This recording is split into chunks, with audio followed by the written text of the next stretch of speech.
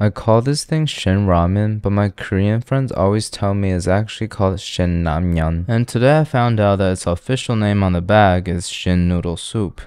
Who's stupid now, huh? So I scoured across international social media and found 5 of the most creative ways to cook this college nostalgia. Let's get started.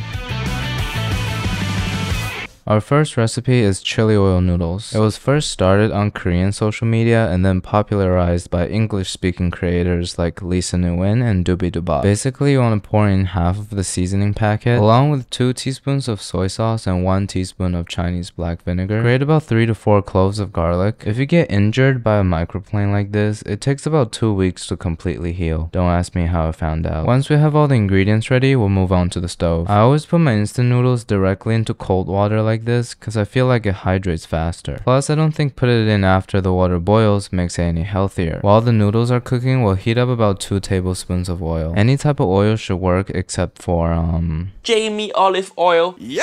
You want to heat the oil right before it reaches smoking point, and when you can't distinguish it from water, it means it's hot enough. I'm gonna pour all this hot oil onto the plate we prepared earlier, and I'll give you a little bit of a ASMR.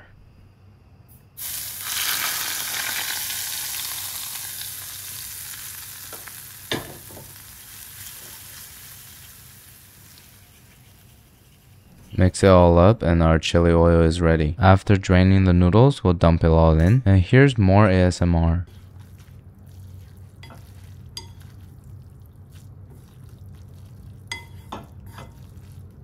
After it's mixed thoroughly, we'll move it aside and then start frying.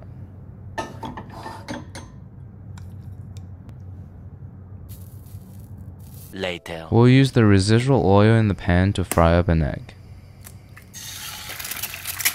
My apartment's been smelling so good as soon as that hot oil hit the garlic earlier. The oil really activated all the flavors and aromas in those ingredients and also made it kind of creamy too. There's really not much need for a taste test because you already know it's gonna be fire. Now we break open the egg, mix it up real nice, let the yolk evenly sort of distribute into the noodles. I'm very excited to taste and ready to entertain.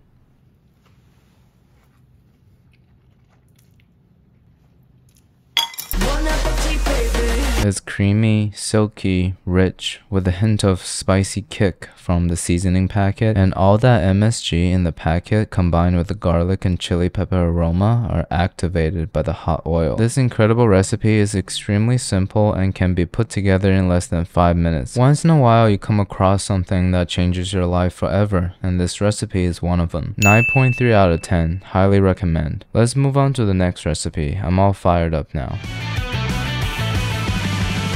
This recipe uses the same technique from the sauce of carbonara. We'll start by putting everything in a bowl, including 1 egg, seasoning packets, 2 cloves of grated garlic, a couple pinches of bacon bits, chopped up scallion, and a little bit of chili paste. When everything's ready, just beat it together. I sincerely apologize I don't have the Ligma fork at this moment. Now we're gonna cook some noodles. Make sure you don't drain out the water because we're gonna use it. We're gonna turn this brown slimy syrup into a beautiful red creamy sauce. I'm too lazy to take out another bowl for the noodle water, so I'm just gonna pour it directly above.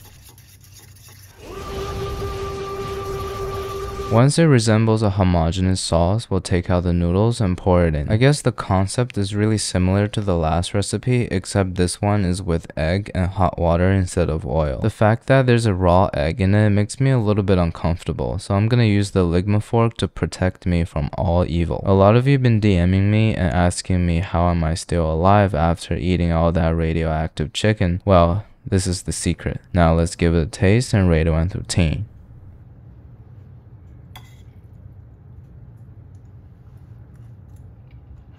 I don't think it tastes that good, but I suspect that it's because the last recipe tasted too good and this one is too similar to it. It has all the same flavors, it's just slightly on the watery side and also has a little bit of that raw egg smell. And due to those reasons, I'm gonna give it a 6.9. What is 6.9?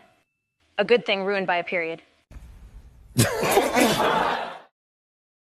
So our third recipe is going to be very unfriendly to our lactose intolerant audience. The first step is to turn a sausage into these octopus looking things. Right now I'm just removing the casing. As I told you before, the professional culinary term for this step is called circumcision. And I just realized this sausage matched perfectly with my shirt. Talk about meant to be. We basically want to cut the bottom half of the sausage twice perpendicularly to create those 4 legs. So hopefully when we boil them, it will take into shape and spread like this. Moving on to the interesting part. This is going to be a milk-based Shin ramen broth. About 2 cups or so. You don't have to use expired milk if you don't like it. Now we just follow the procedures of making a normal bowl of Shin ramen. Oh, excuse me, Shin noodle soup. The funny thing about milk is that when you look at it, it will never boil, but as soon as you take your eyes off of it.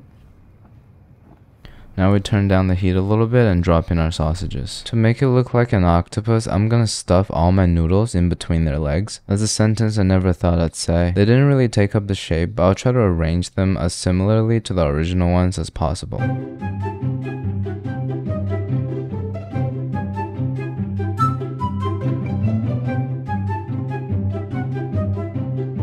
That's the best I can do. And to complete this dairy dish, I'm gonna put a slice of mozzarella on top.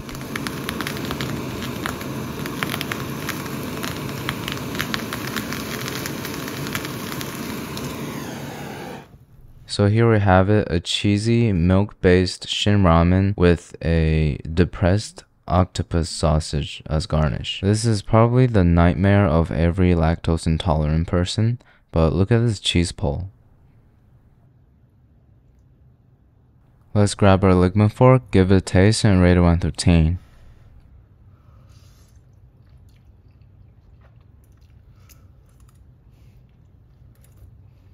Take a look at the mess I just made. This is exactly why you need this apron. The Future Canoe store is officially online. These aprons are oil and waterproof, and the tomato bag over here can give you some swagyu wagyu. First 10 viewers from this video will get a 15% off. And most importantly, free shipping on all orders. At this moment, it's only for the US, working on making it worldwide soon. Usually when you eat Shin ramen, it kind of tastes like noodles in spicy water, and this recipe offers that richness it's been lacking. It's probably better to eat this recipe in the winter. You can see here the broth got really thick and creamy, kind of reminds me of a bone-based broth. Taste-wise, I'm gonna give it 8 out of 10, but overall, I'm feeling a little sick right now. I can't tell if it's the expired milk or the pink sausage.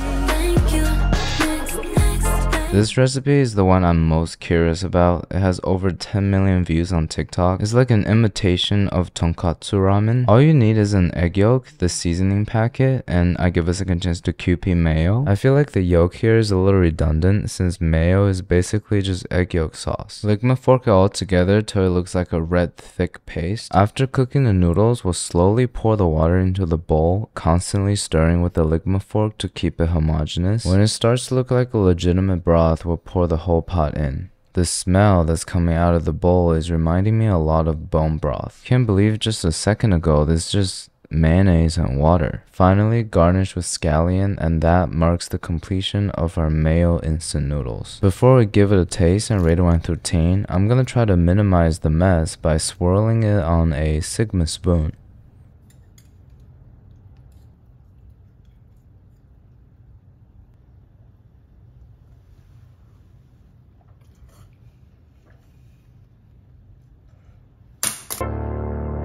Baby. I am beyond impressed with this recipe. If you don't tell me it's made of mayonnaise, I would have never guessed. But since I have that information in the back of my mind, I do have that mayonnaise aftertaste in my mouth every time I sip the soup. Overall, this is really easy to make and easy to swallow. It deserves a solid 8.2 out of 10. It's definitely gonna make it to my next struggle meal video.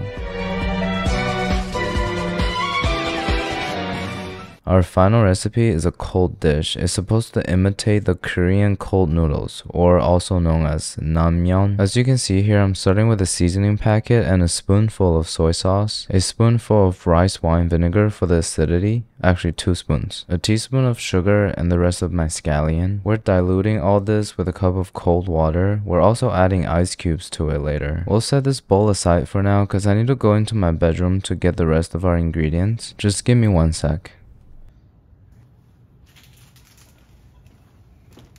We're gonna cut the cucumbers into really thin strips. I learned this method from my mom, so if you have a better way of cutting it, let me know in the comments.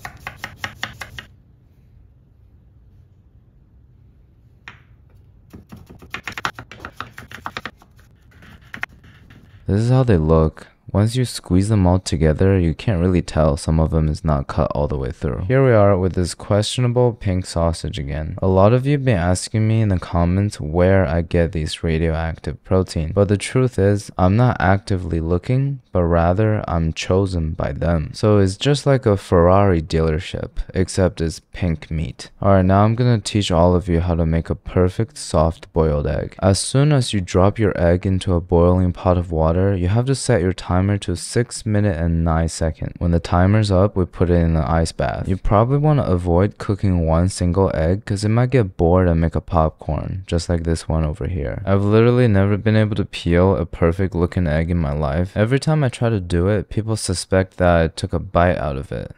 Like this one over here. Here's where that little piece of popcorn comes in. You can place it exactly where the gap is and make it look like a wholesome egg. From a distance, of course. Since it's a cold noodle dish, you want to put them directly into an ice bath after boiling to stop the cooking process, also avoid clumping. Now we have everything ready and it's time to assemble. We'll first lay our foundation of well-chilled noodles. You can pour the ice cubes in there, it doesn't matter. We'll throw in some extra ice cubes in there just to keep the broth as cold as possible. We'll throw in a big handful of cucumbers for the crunchiness and the refreshing herbal notes. And finally, you already know, it's not a future canoe video without questionable meat on top, even though I prefer my meat on the bottom. Oh, I almost forgot the egg. We'll slice it open and just put it on the side. I've never had Korean namyeon before, but I suspect this does not even come close to the authentic one. And since this dish looks so weird, I'm gonna take a thumbnail and I'm gonna ask you guys on Instagram if I had successfully created namyeon. What's poppin'? Brand new whip, just hopped in. I got options. I can pass it like Stockton. This one is a little more ruthless than usual. To be honest, I myself is a little reluctant to eat this dish, but you know, you never judge a book by its cover and you never judge Future Canoe's dish by its color grading. So let's mix it up a little bit, taste it, and rate it 1 through 10. Cheers everybody.